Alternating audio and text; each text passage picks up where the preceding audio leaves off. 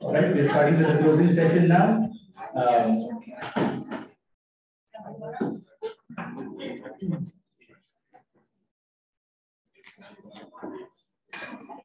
Yeah. So they're not great. But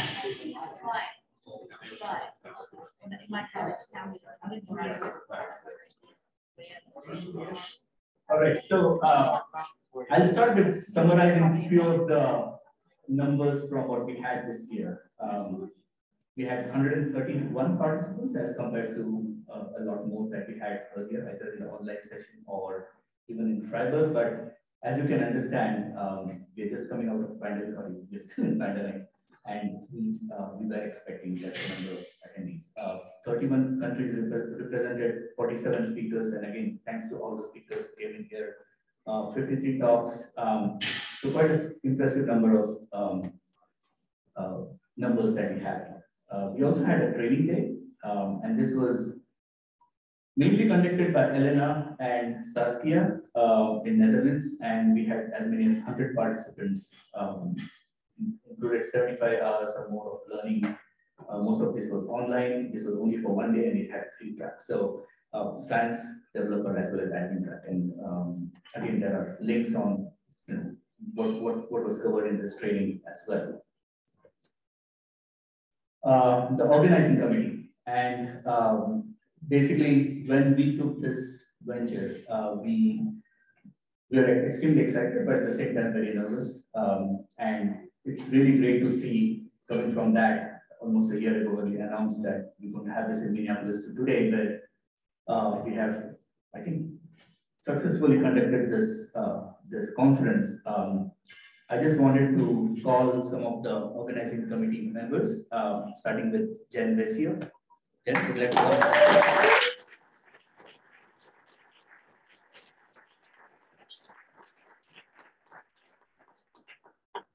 Enis Afghan.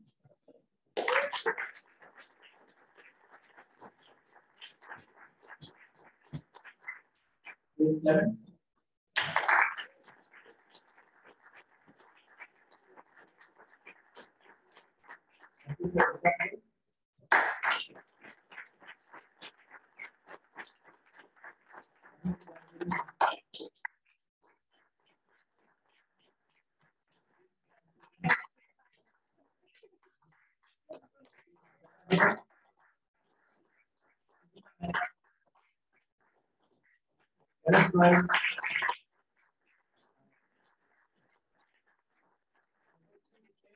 Dia and James are not here, but we'd like to clap for them as well.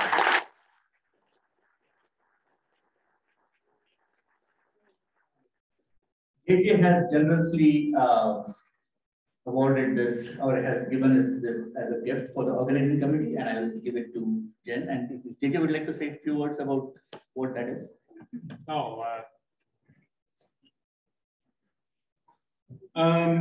You know, we opened distilleries in this state a few years ago again, and of course, we have some Scandinavian heritage in the state, and aquavit comes from that. And a lot of the people that are Vikings fan will say Skol, whatever, having no idea what aquavit or Skol means. But anyway, I was trying to think of something state-wise, or something from the state that could go to people. That's all I got to say. All right, thank you so much.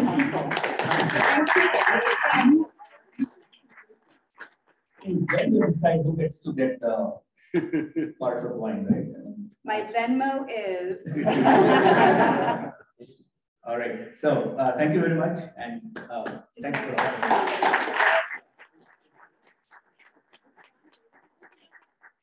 We have to take a picture if John Davis is here. No, well, can somebody take a picture with their phone? Somebody wants to take a picture of the phone. With the Focus on the bottle. And one more. Thank you. Thank you, Michael. All right, thanks everybody.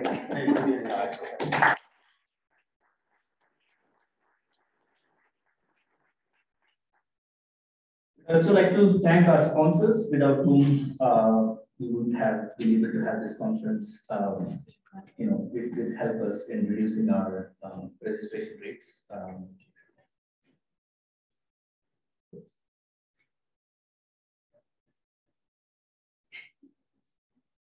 Okay. In particular, AWS, who are our platinum sponsor, gold sponsors PRJ and Google Cloud, and for silver sponsor we had Galaxy Works. Our bronze sponsors were Thermo Scientific and Lima Grain, as well as GigaSat. So thank you very much.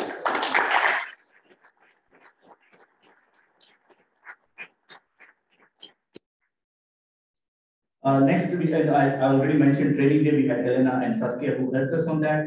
In conference training, it was Asunta who helped us in that training. Asunta is also the co-fest co-organizer along with Darren Baker and James Johnson. And please contact her for details in terms of what's going to be happening for the next 3 days in the co-fest. And we also had an official photographer, John Davis. I don't know if he's here. Thanks, John, for all of it.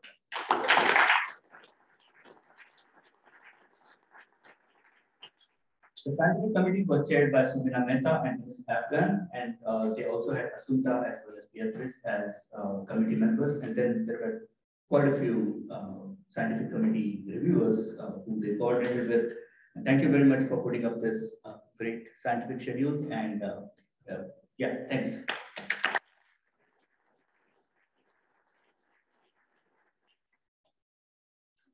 We had quite a few session chairs. That particular snapshot is from one of the sessions that Carrie conducted.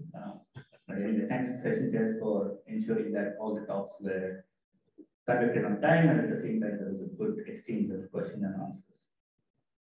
We had quite a few speakers, and really enjoyed talks by many speakers. Again, I'd like to thank all the speakers for putting in an effort into presenting their latest work, and again, a lot of good scientific discussion afterwards. So thank you very much, all the speakers again.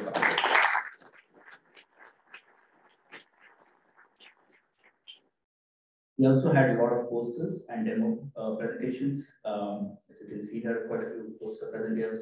We also had a 3D poster this year. If you would have seen that. Thank you very much for making that poster. In terms of BOF organizers, again, quite a few BOF organizers, and we really like to thank them. Just wanted to mention that the BOF sessions will continue today evening, and that's the schedule of the rest of the BOF sessions. There are 4 more Words of Weather sessions today. But to all the BOF organizers, thank you very much again.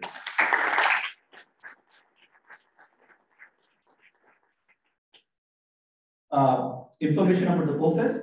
As you know that CoFest will be held for next 3 days, 21st, 22nd, and 23rd. This will be at the Minnesota Supercomputing Institute. That particular link there will take you, will show you the path to go from here to Minnesota Supercomputing Institute. It's less than a mile. It's I think 0.7 miles from here. So walkable distance, you kind of have to cross the Mississippi to get there. There's a bridge, so you should be able to get there.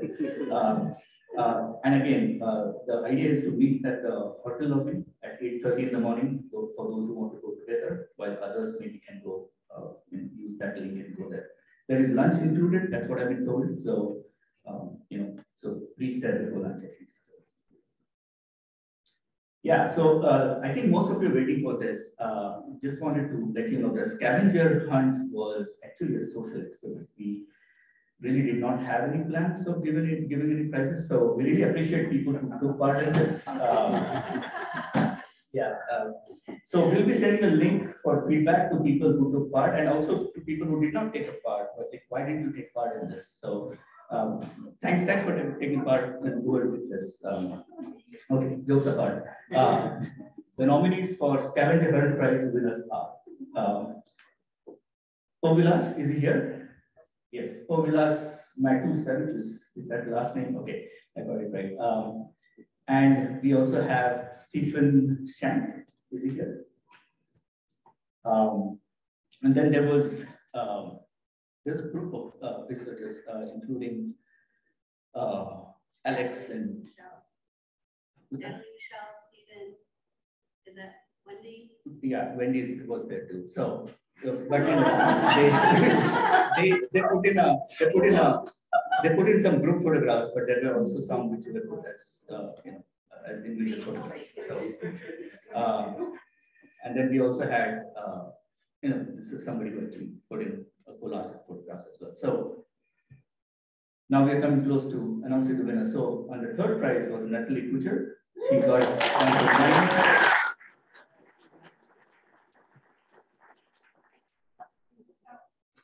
oh, okay.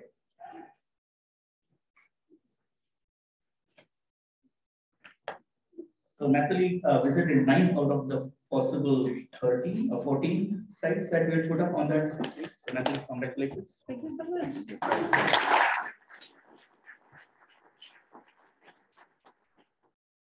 Povilas, you're second.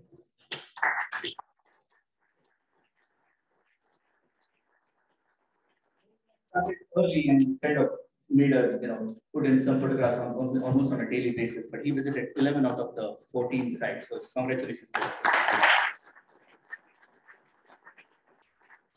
The winner is Lu Jin. He got 13 out of the 14 sites and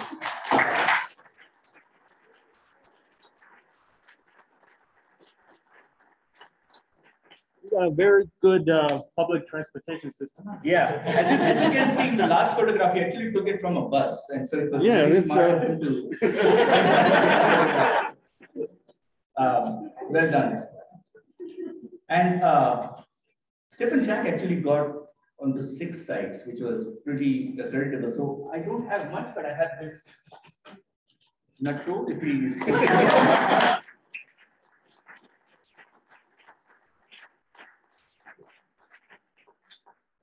Thank you.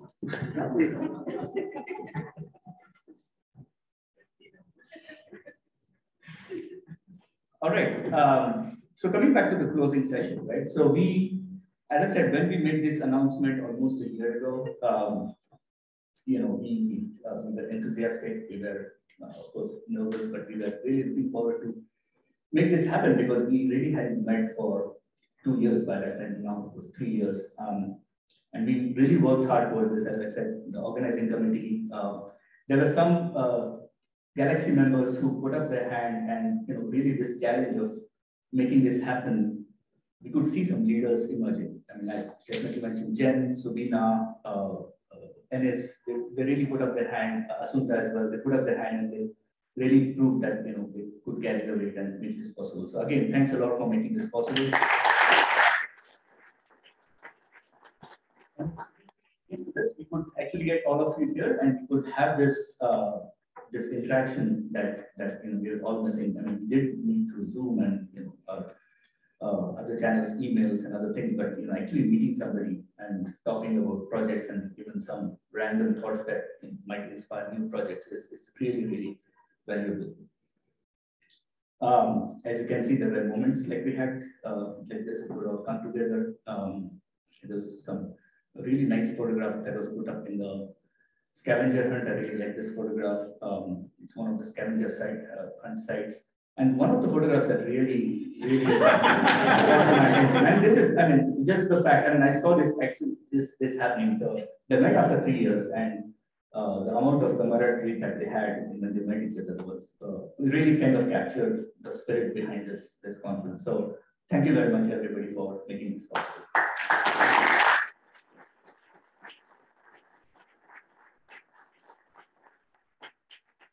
Okay, that's my last slide. Thank you very much, everybody. I cannot reveal which is where are we going to have the next Galaxy conference.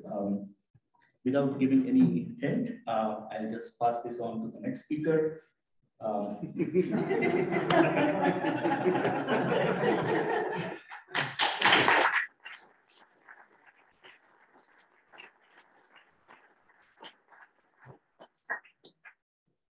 Hello, everyone.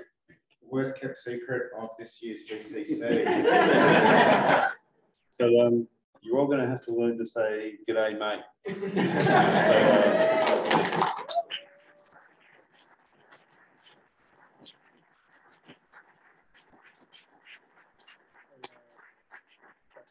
After being involved in the Galaxy community for a really long time, a dream of ours has always been to steal the Galaxy Conference away from the Northern Hemisphere and have it down south where everything goes backwards.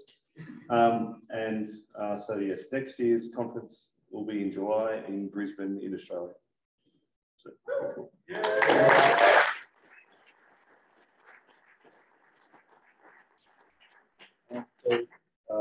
Galaxy Australia will be hosting it. We're one of the large public Galaxy servers, part of usegalaxy.star. We've got a team of 13 people, and we've been, and over the last 4 years, we've been trying to grow the Galaxy community in Southeast Asia and places. We've been interacting with places like Indonesia and India and Malaysia and New Zealand. And this is a real opportunity for us to really grow Galaxy in this region of the world. We plan to keep on doing it. All right, so Brisbane, in case you don't know, is halfway up Australia. It's in a subtropical zone, so it's going to be winter there, but it won't be winter like anyone from around here understands. Winter in Brisbane means sunshine, warm weather, and no rain. So yeah. It's a city on a river. Everything is outdoors, al fresco. There's lots of natural experiences and attractions. We've got a whole bunch of new entertainment precincts. It's going to be the host of the 2032 Olympic and Paralympic Games. So there's some infrastructure happening there.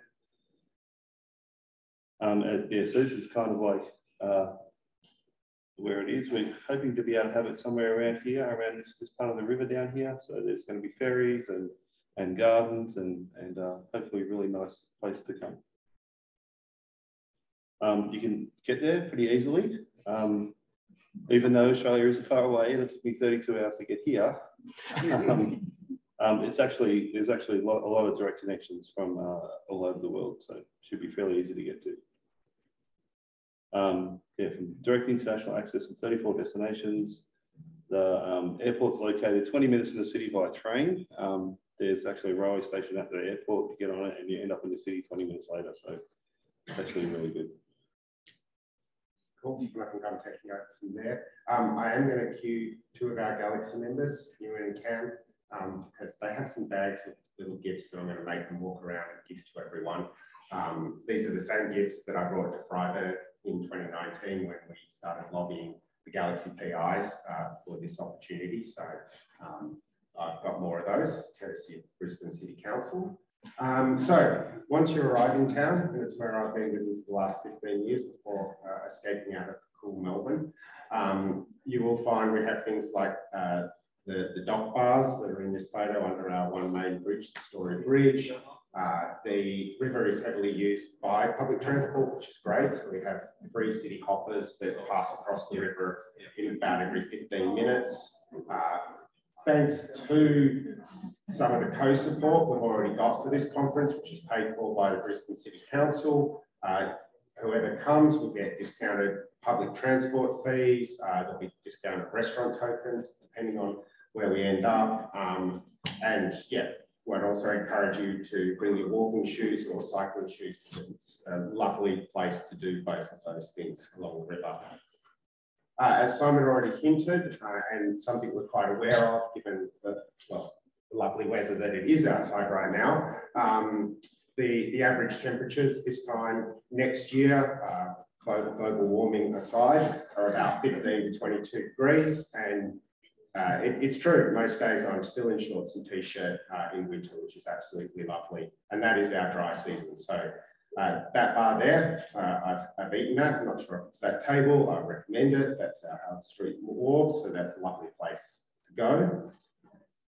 And one of the things we noted this year about GCC was the need to travel. You know, Zoom conferences are environmentally friendly potentially compared to getting on planes. I think this proves that having face-to-face conferences are also amazing, but Brisbane does pride itself on being quite a sustainable city. And certainly when you fly in, you'll see that nearly every house has solar on its roof. The largest local university, University of Queensland, is carbon neutral thanks to its own solar farm that powers the campuses. So it really is quite a sustainable city. with a huge amount of green space, which is awesome. Once you get there, all the things that we've noted from the conference here, how much does beer cost, for example, or how much does beer cost, or how much does coffee cost? So there are some prices to give you a range for what you'll expect when you arrive. In terms of things that we hope might bring you to Brisbane outside of the conference, and clearly the conference is the only reason you're ever going to come, and that's what you're going to say on your justification letters. Here are some things that might just add value. So local to the city, it is a river city, so you can explore the river. The bottom right there is the Kangaroo Point Cliffs. So for any of you that are keen climbers or abseilers, that's a lovely location to do that. The bottom left is the State Library, which is actually quite a lovely building. And the top right, we have an artificial beach left over from World Expo in '88, but a beautiful place to come. Admittedly, in July, you'll find no locals in the beach. It'll all be English tourists, but you know, they're determined to get some sand in. But it's a lovely location nonetheless. Not just far from Brisbane, and we admitted the slide because it's not so clear at this resolution, but within about an hour or less, you have access to the bay. So we've got dolphin feeding, some beautiful snorkeling and scuba diving on the bottom left at Moreton Bay, which is actually all four of these pictures, to be honest, but really lovely area to experience just inside Brisbane. And then if you go the other way, inland, well, except Wales, they're not inland. Most of those photos show you the lovely mountains we have. And the bottom left photo, I quite like, because when I was putting these slides together, I realized that I actually have the exact same photo from that hill. And that hill is at Lone Pine Koala Sanctuary, which is nearly 100 years old.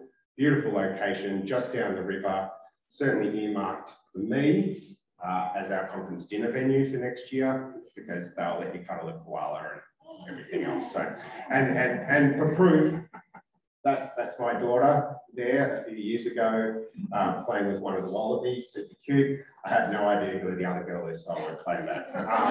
But beautiful place and well worth coming.